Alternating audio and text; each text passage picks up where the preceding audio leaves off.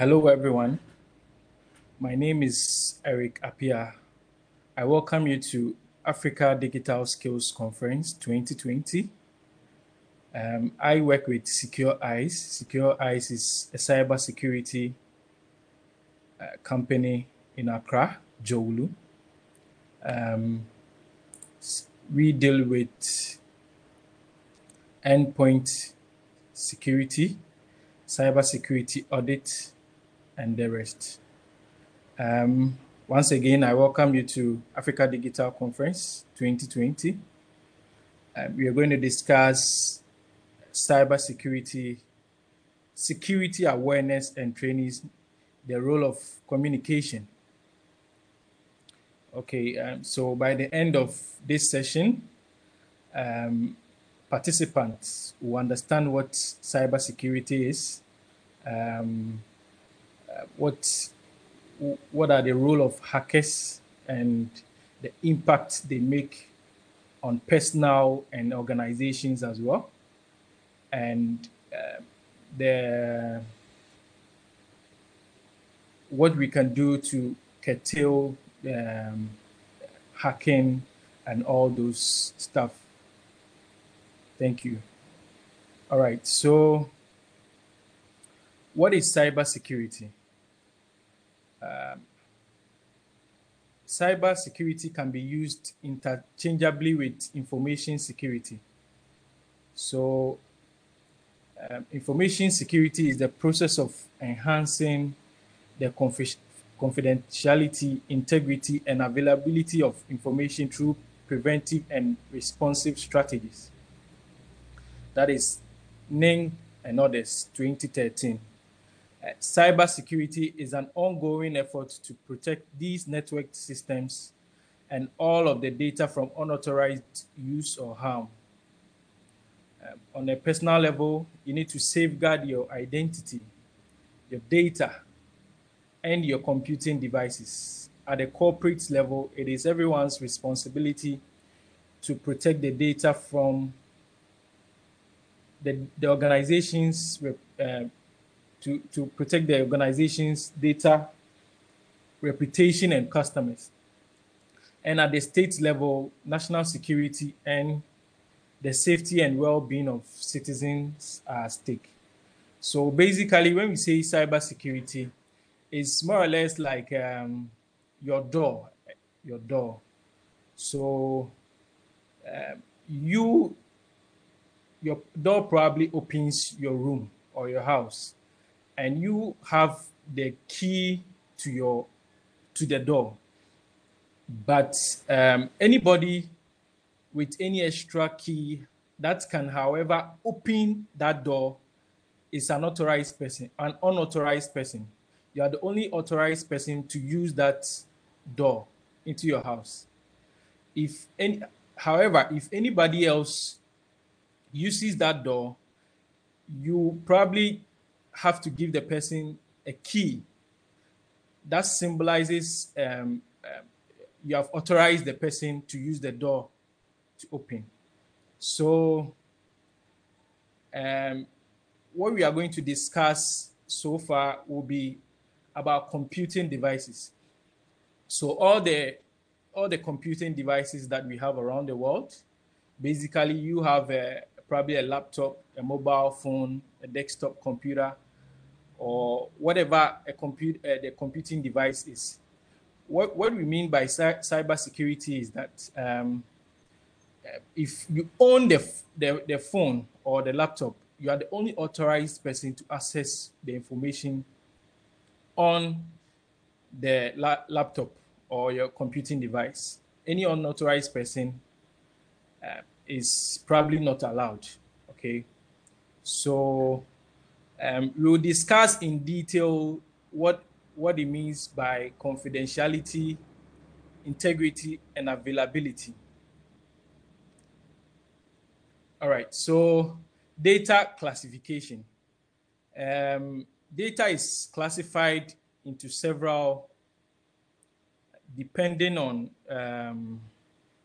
what it is used for. So sensitive data. Okay, so sensitive data is data with the most limited access and requires a high degree of integrity. So, government data, let's say phone records of government official, government contract, and all, they are sensitive data that are not supposed to be in the public. Another example is military information, tactical military information. These are sensitive data that are not supposed to be in the public. It's supposed to be safeguarded. So this is typically data that will do the most damage to the organization should it be disclosed. So like I said, the military data, government officials data is very, very sensitive. And confidential data is data that might be less restrictive within the organization, but might cause damage if disclosed. So, for example, in an organization, confidential data is proprietary stuff, things that an organization that wouldn't want that data to go outside to their competitors. All right, and then we have private data, usually compartmental data that might not cause damage, but must be kept private for other reasons. So these are data that are private. For example, my pictures on my phone, your pictures on your phone, stuff that you deem private shouldn't come out. Your private calls and all of those things, they are private to you. They are private data. You wouldn't want them to come outside into the public domain.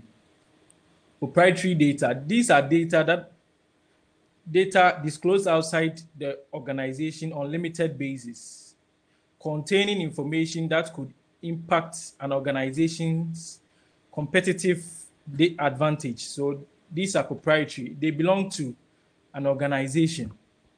And then we have the public. These are less sensitive data. So for example, the pictures I put on Facebook, the pictures you put outside, these are all public data. You have accepted that the public can view this particular data. So they wouldn't cause any harm if because they're already in the public domain. So they wouldn't cause harm. All right, so we spoke about the confidentiality, availability, and integrity. The CIA triad: confidentiality, integrity, and availability. The CIA triad. It is very critical in cybersecurity. So Volsams and Van Niekerk, 2013, posit that all information security efforts are founded on 3 principles, namely the confidentiality, integrity, and availability. These principles are collectively known as the CIA triad. Confidentiality ensures the privacy of data by restricting access to authentication through encryption. So confidentiality is basically data must be confidential and it must be restricted. Only authorized people should be able to use the data. Integrity. Integrity assures that the information is accurate and trustworthy. So, for example, if I'm sending an email to my boss or whoever, integrity here means that the information that I'm sending and that I'm sending to my boss should not be tampered with. It should be accurate. So the information that is sent here must be the same information that is received by whoever that is receiving the information. Availability. Availability ensures that information is accessible to authorized people. So for example, the ATM machine. Here, availability is such that as and when a person goes to the ATM and then keys in the PIN code, the system should be available. The system should be available to serve the person. The person should be able to use the system by authorized people as and when they need it. That's what we mean by availability. We will discuss in detail. So confidentiality means privacy, basically. So company policies should limit authorized workers to access to the information and ensure that this information is accessed by those authorized individuals. So if you are working in an organization, you are the boss or whatever, the information in the organization, not every information in an organization, government or whatever, not every information is given to everybody within the organization. So it is important that authorized people have access to that particular information. So people that are required to handle this particular thing are given that information to handle it. Those that don't have, those that are not required to handle that information, they are not given access. That is what we mean by confidentiality. All right, so integrity. Integrity is the accuracy, consistency, and trustworthiness of data during transit. So data must be unaltered and not modified by unauthorized individuals. What we mean here is that, like I said earlier on, so probably the financial person in one organization is sending financial statement proposals, whatever, to another person in another organization. It is important that the data that is sent is the data that must be received. Any modification in the middle will hurt the integrity of the data. So unauthorized access must be avoided by file permissions and user access control. To avoid accidental modification by approved users, version control may be used. So what we mean here is that let's say the organization is networked using a folder, company files folder and all that. File permissions are very, very necessary in the sense that permissions are given to people that are working on the file, or people that are authorized to use the file only. And any unauthorized person, even within the organization, is not given access. That is what we mean by file permissions. All right, so to recover any lost data, backups must be available. This is very, very critical. So you must always have backups of your personal data and the organizational data. And we have something called checksum. Checksum is what is used to verify the integrity of data that is sent via networks. So, for example, hashing can be used to verify data integrity these are very technical, but there are some bits of strings that are added to the bytes, the byte stream, such that it verifies after a message.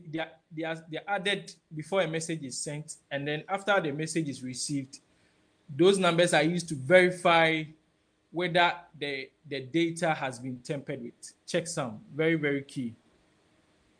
So it is important that we have backups to our data so that we don't lose any data. All right, availability. Availability here means that, in detail, maintaining equipment, performing hardware repairs, keeping operating systems and software up to date, and creating backups to ensure availability of the network and data to authorized users. I'm sure you'll be frustrated if you go to the ATM and then the ATM machine is not working, or probably you are doing an online bank transaction and the service is not working. It's always down. You are probably buying from Jumia or whatever online platform that you use in your country. And the moment you go online to shop, the system is not available for you to use. It causes a lot of frustration. So it is important that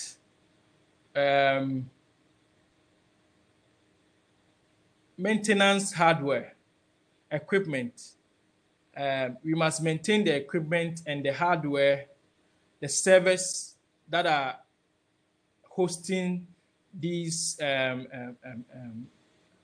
files for people to use. We must ensure the software are up to date such that the system is always available for users. All right, so we must also have plans to recover quickly from natural and man-made disasters.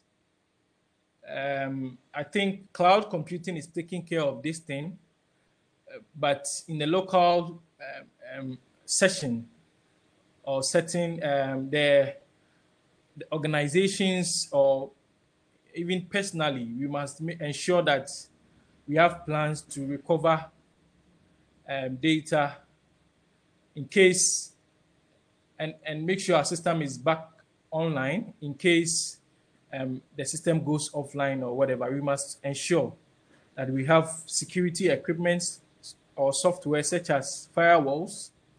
Firewalls guard against unauthorized access to your computers. So this will help guard against the downtime due to attacks such as denial of service. We will discuss that in detail. So denial of service occurs when an attacker attempts to overwhelm resources so the services are not available to users. We will discuss that in detail. All right, so types of attackers. Types of attackers. Attackers are people or groups who, for personal or financial benefit, aim to exploit vulnerability. So we have different types of attackers. We will discuss this in detail. We will know, we'll probably try to localize it. We are having a lot of complaints about identity theft, Facebook impersonation, and the most importantly, mobile money fraud in Africa, for example. We will discuss all of that. So we want to know the attackers with their aim. What are they looking for, and all that.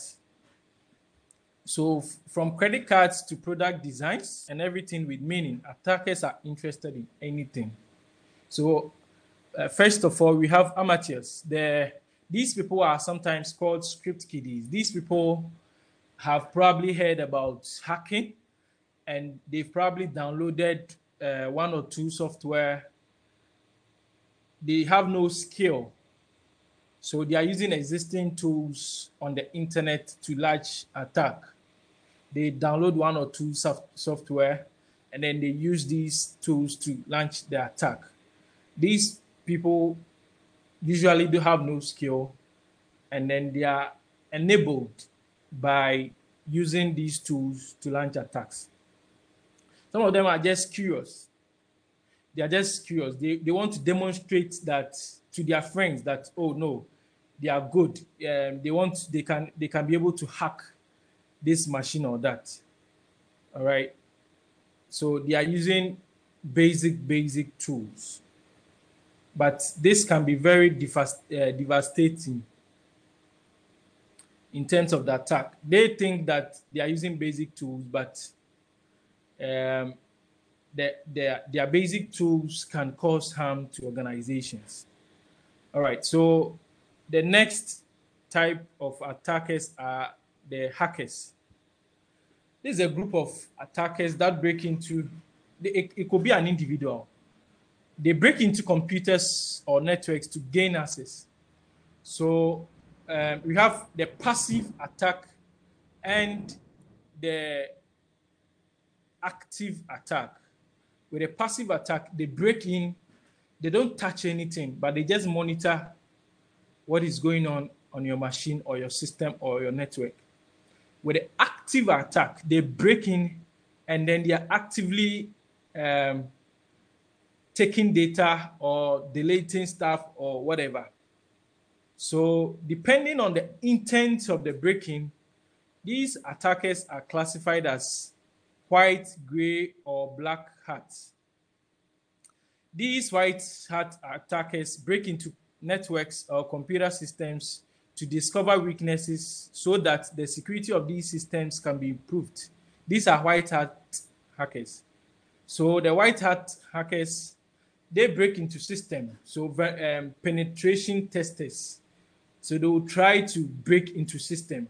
If it is possible, they disclose their procedure, and then they disclose the vulnerabilities that are in the system. And this will help the organization patch up these systems before the black guys will come in to take anything. So this will help improve the systems. And then these break-ins are done with, yes, of course, they will ask the permission of the owner or the organization. On the other hand, we have the black hat attackers that take advantage of any vulnerability for illegal, personal, or financial or political gain.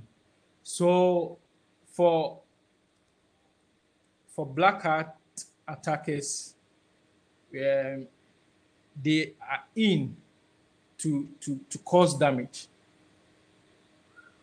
It can be political, it can be financial, of course, financial motivation. It can be personal. They break into your system to steal from you. We've witnessed a lot of mobile money fraud. You send them, they trick you into sending them their money, your money. The moment you send them the money, they block you and all that. We are going to discuss all of that into detail. And then we have the gray hat attackers. These people are somewhere between the white hat and then the black hat. They may find vulnerabilities in the system. They may report the vulnerability if it goes with the agenda. But if the agenda or their motive is something else, they attack. All right, so these are the great hat attackers. Then we have organized hackers. Organized hackers include organizations of cyber criminals and activities, terrorists, and state-sponsored attackers. So, for example, a very well-known organized hackers are the anonymous hackers. They are well-known all around the world. So some of their motives are political. They believe that they are going against the top people and all that. So that is it. These are organized hackers. Some of them are hacktivists. Some of them are terrorists. Some of them are state-sponsored hackers. For example, China has an army of hackers. Cyber criminals are usually groups of professional criminals focused on control, power, and wealth. These criminals are highly sophisticated and organized, and they may even provide cyber crime as a service to other criminals. So, for example, when you go to the deep web, you can go to the deep web to hire these hackers to do something, to cause damage to whatever you want. So they are there to, they provide service to criminals. And they are highly sophisticated and organized. They're highly sophisticated and organized. So what are the types of threats that we face? We have internal security threats. Internal security threats, attacks can be originated from within an organization or from outside of an organization. Internal users such as an employee, a contract partner, can accidentally or intentionally mishandle confidential data. That is how come it is important to treat employees very well, because as they work with your data, they handle your data. They can even give your data to your competitors. So it is important, or they can plug in a USB device that can cause harm to your network or your computer, and it will disrupt your business. So it is important that you handle your employees well. Establish good relationships with your employees. All right.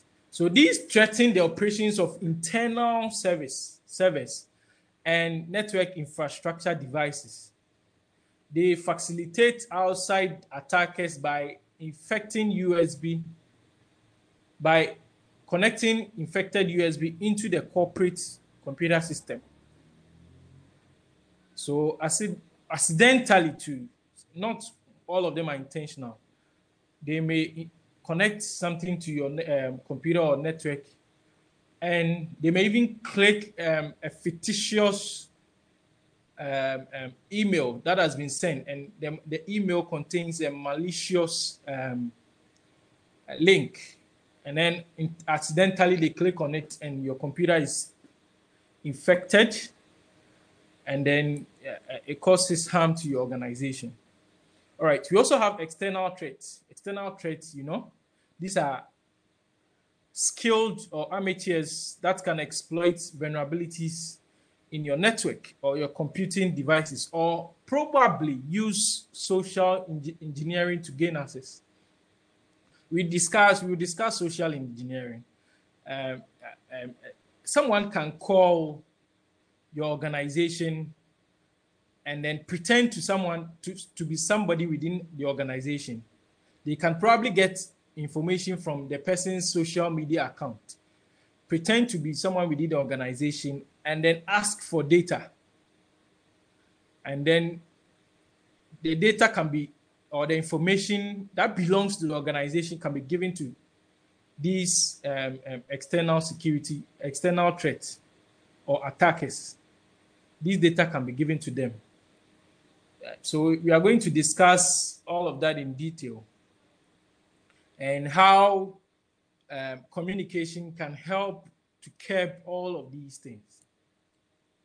All right, so security vulnerabilities. So we are going to discuss software vulnerabilities that are in software that we use. Software is the instructions given to the computer. All these Microsoft Word, everything that you use on your computer, mobile devices and all that, applications, apps, and all of that, they are all software. And all of these can have vulnerabilities. When we say vulnerabilities, these are weaknesses in basic terms, weaknesses that hackers can use to gain access to your computing device. So vulnerabilities are usually introduced by errors in the operating system or application code, like I just said. Despite all the efforts companies put into finding or patching software vulnerabilities, it is common for new vulnerabilities to surface. It is very common. So Microsoft, Apple, and other operating system producers releases patches or it is very important that organizations or personal people you update your operating system, because the updates comes as a result of vulnerabilities. They write code to patch these vulnerabilities that they've detected by the operating system companies. So it is important that you regularly update your operating system and application update as well, such as mobile browsers, mobile apps, web servers should be updated. All right, so when we talk about vulnerabilities, there is this website that is like a database for vulnerabilities. Let's see, let's go there and see. All right, so exploit database. So with exploit database, this contains all of up-to-date vulnerabilities that are detected by hackers, penetration tested all over around the world. So you could see the platforms that are vulnerable as at today's date. So it will help equip you patch these systems. It is very, very important. All right. So that is exploit DB. Exploit DB. Exploit DB. All right. We can also have hardware vulnerabilities. Hardware vulnerabilities are often introduced by hardware design flaws. So these are flaws that come up with the hardware. It could be processor, it could be RAM, it could be any of the hardware, basically. So for example, it is essential capacitors installed is very close to one another. It was discovered that due to proximity, constant changes applied to one of these capacitors could influence neighbor capacitors. Based on that design flaw, an exploit called rowhammer was created. By repeatedly rewriting memory in the same address, the rowhammer exploit allows data to be retrieved from nearby address memory cells, even if the cells are protected. So you could see that the hardware plays critical role with data, because whatever the application is doing goes on to the hardware memory. And the hardware memory can be intercepted, can be hacked, and data can be retrieved. All right, so now let's go to types of malware. What is malware? Malware essentially is short for malicious software. Malicious software. So malware is any code that can be used to steal data, bypass access controls, or cause harm to or compromise a system. All right, so malware is any code that can be used to steal data, bypass access, or cause harm to. I believe that as you have used computers, you are very familiar with how malware works. Sometimes your computer is freezing, your computer is overheating, a lot of things. Your computer is restarting and all that. We will discuss that in details. But we typically usually call all of these things, oh, I have a virus on my computer. But they are distinct. They behave differently. Let's look at them. All right. So we have the spyware. Spyware is a malware that is designed to track and spy on the user. So these spyware, they are installed on your machine and you don't even know they are installed. They are tracking your keystrokes, your keyboard, whatever you are typing. They are taking your camera pictures. They are taking screenshots. They are taking your email passwords, everything. And they are being sent to the person who's organizing the attack. And usually the victim doesn't know about it. So the spyware often takes keystroke and captures data. In an attempt to overcome security measures, the spyware will modify the security settings, and it will pose as a legitimate software. All right. Sometimes you can install, most of you that use cracked software, be rest assured you have a spyware on your computer, because the most cracks will tell you to disable your antivirus software and all of that.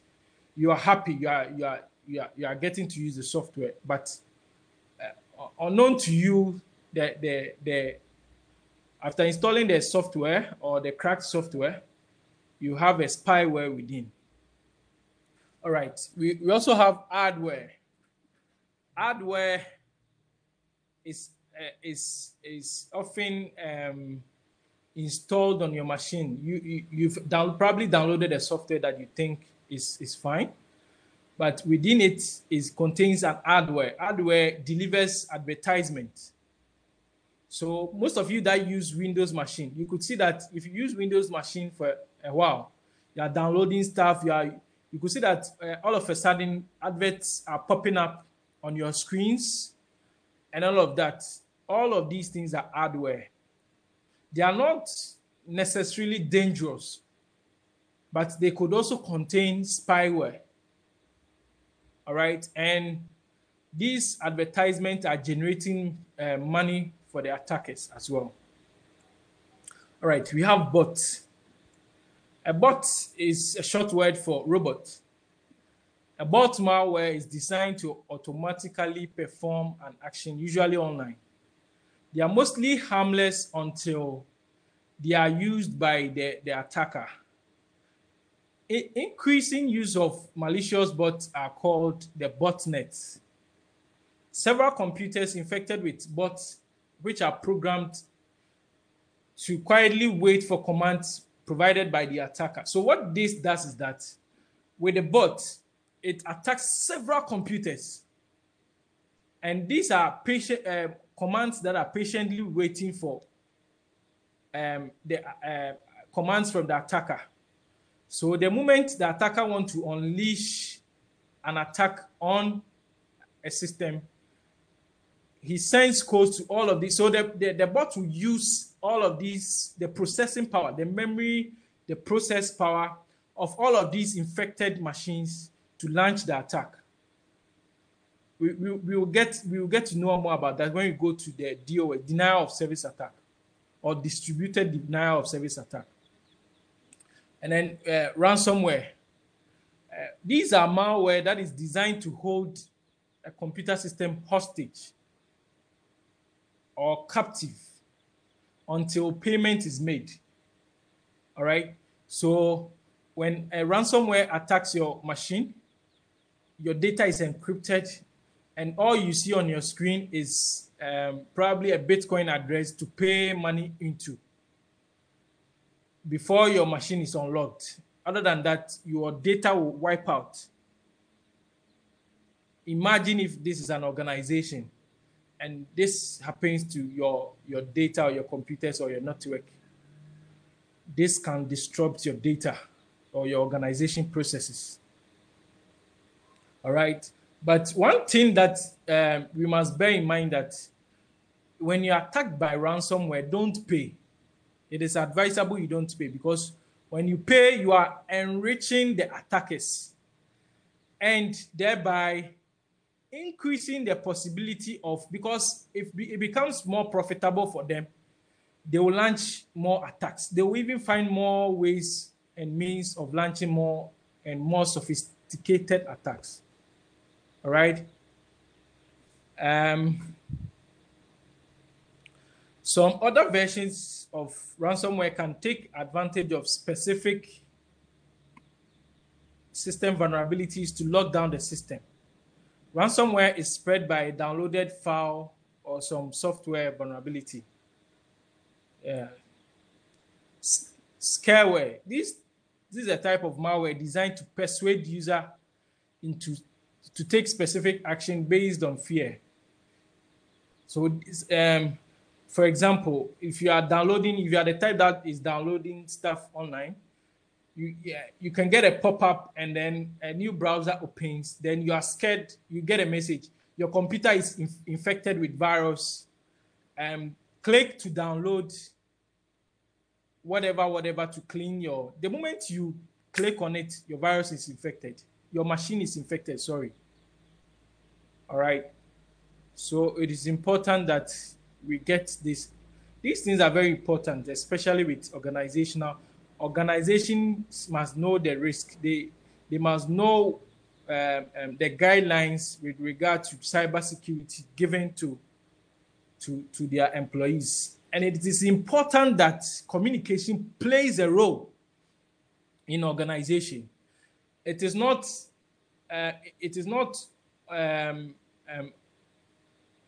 good to leave everything to the IT department, who are probably segregated, and then when there's a problem, we call them. No, the IT department must be involved in the day-to-day activities of the organization, such that they are probably communicating, advising, and then probably helping other employees or other staff on the critical role of these attackers and how to, curb or prevent all of these things.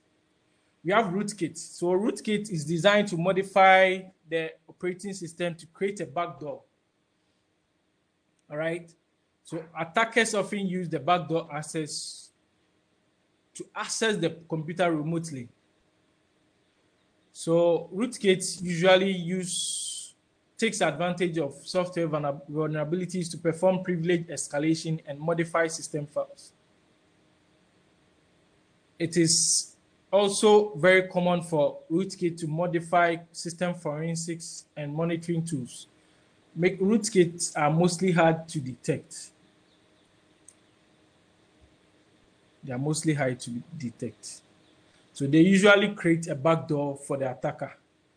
So they come into your computer, create a backdoor, and remain silent. Then the attacker can access your computer or your device. All right. Now virus. A virus is a malicious executable code that is attached to other executable files, often legitimate programs. Most viruses require end user activation. All right, so usually viruses are attached to executable. The moment you click on that executable file or software, you are infected. All right. Then we have the Trojan horse. It's malware that carries malicious operations under the guise of desired operation. These malicious code exploits the privileges of the user that runs it. All right. So Trojan horse malware. So usually they give you you have downloaded a software to do this thing. It will do exactly what you intend, but beneath it, it is executing a different code, different from its desired operations. And Trojan horse differs from virus because it binds itself to non-executable files such as audio files, images, and games. Worms. Worms are malicious code that replicates themselves independently, exploiting vulnerabilities. So when worms attack, when they get into your networks, they replicate as fast as they can to attack other computers, other devices on the same network. All right, so worms are responsible for some of the most devastating attacks on the internet. In 2001, the code red worm infected 658 servers. Within 19 hours, the worm had infected over 300,000 servers. That's the power of a worm. It replicates rapidly to infect other computers. Right. So man in the middle attack. Man in the middle attack allows the attacker to take control over a device without the user's knowledge. So they are in the middle. Information is sent, they receive it, and then they send their information to the person. They intercept the information. With that level of access, the attacker can intercept and capture information before relaying it to its intended destination. All right. So, example, it's a financial information. There are a lot of people doing this thing, man in the middle attack. So, what they do is that they probably hack the email of this billionaire or rich people, and then they study the email. They study the email, the transaction the person is making. All right. And then at the point where the transaction has gotten to payment, where he's supposed to send bank account details for payments to be made, these attackers rather send their banking account details. And the victim wouldn't find out until days later before. All right. So what are the symptoms of malware? How do you know that you are, it is important that you have antivirus on your machine, but these are typically symptoms, behavior of computers that you know, no, this thing is malware. So for example, there's an increase in CPU usage. How do you know this? Let me go to Windows. Let's go to, so you can use this.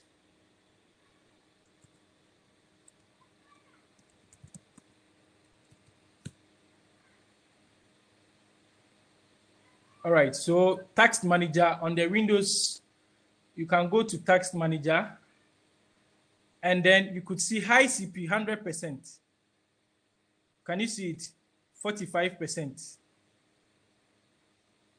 All right, so if you are probably not using anything on your machine and you are seeing a high CPU usage, this percentage over here, you could probably check the processors that are using the CPU. If it is not a system, if you are not probably using any application, and then there is something suspicious going on. All right. So when there is an increase in that CPU usage of a process that you are not even running over here, there will be an increase in the computer, a decrease in computer speed. You could also find out that your computer freezes or crashes often. And there is also a decrease in web browsing speed. All right. You could also see that there are problems with network connections. Files are also modified when files are deleted, and the presence of unknown files like shortcuts, desktop icons, and the rest. And they are unknown processes. So for example, the processes here, you could see that there is Microsoft Photos executable. If I find out that the processes here are unknown and they have high CPU, there is a probability that there is virus. It's a virus. And programs are turning off and reconfiguring themselves. And email is being sent without the user's knowledge or consent. Okay. Social engineering. Social engineering is an attack that attempts to manipulate individuals into performing actions or divulging or giving out confidential information.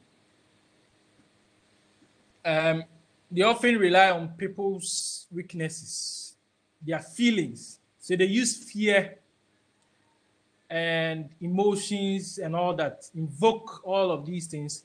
We will discuss this in detail because the mobile money fraud across our continent is overwhelming.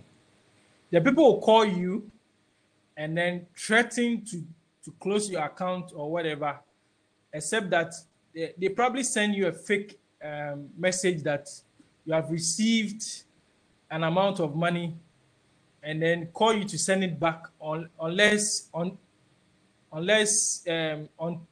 your account is closed.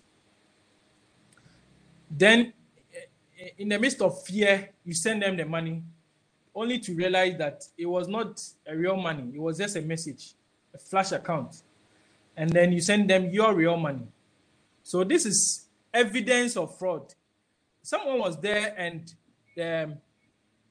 this thing, the person received this thing that authorized payment of 300 cedis from your account to GTB Bank, whatever.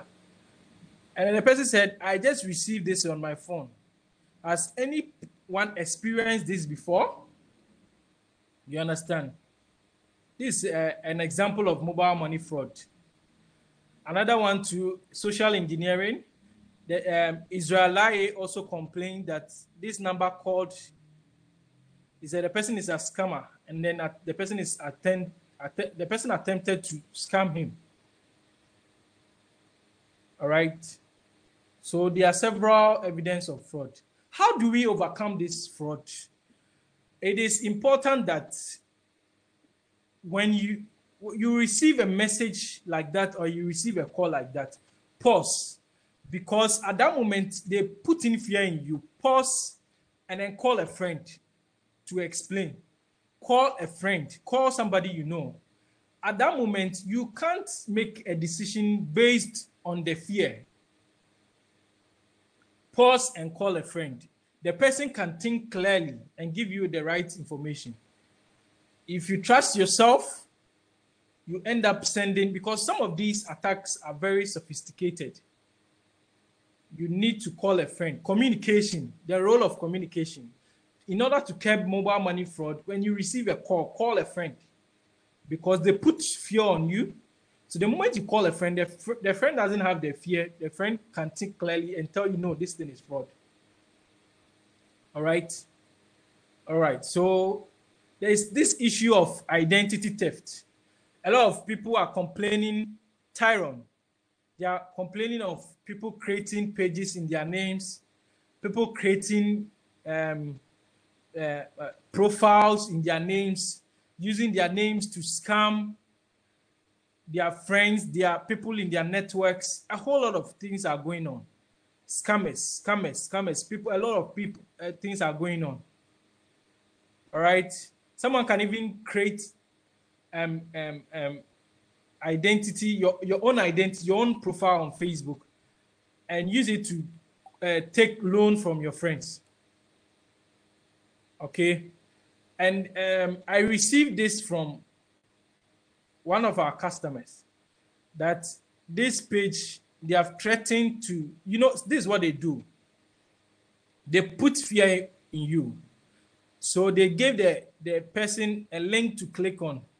Other than that, their page has been their page has been reported by others for fraud. So they must verify their account. Other than that, their page will be taken down.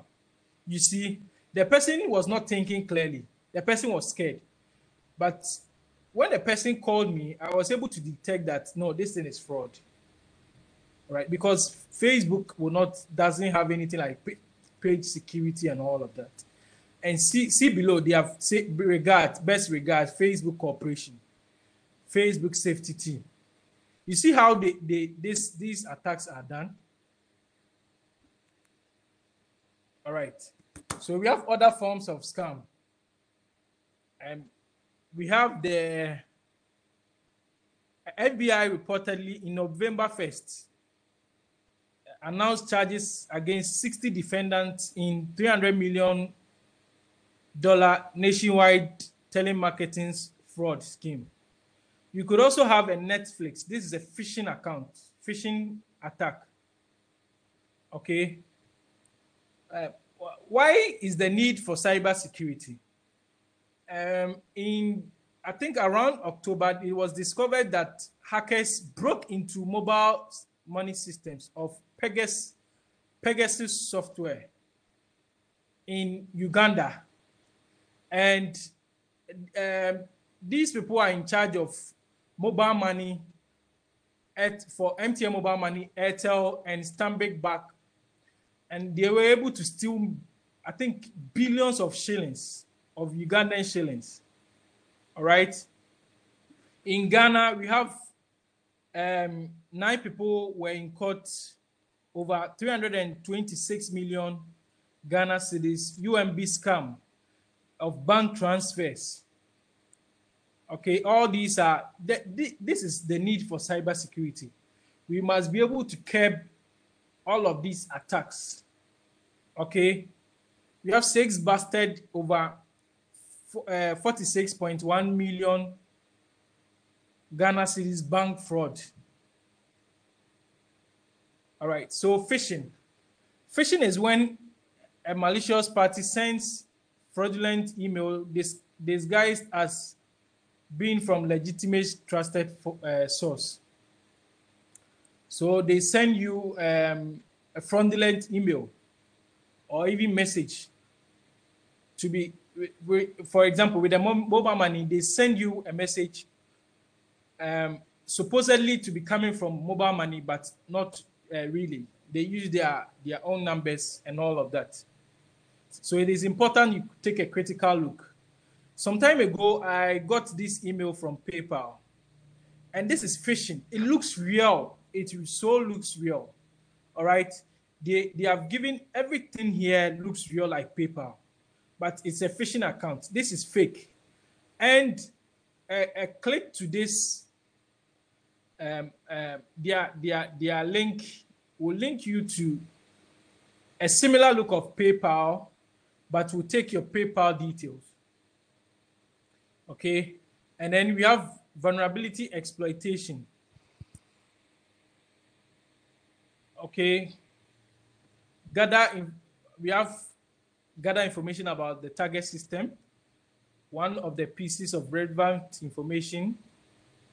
When the target operating system and version is known, the attacker looks for any vulnerability specifics. When the vulnerability is found, the attacker looks for previously written exploit to use. All right.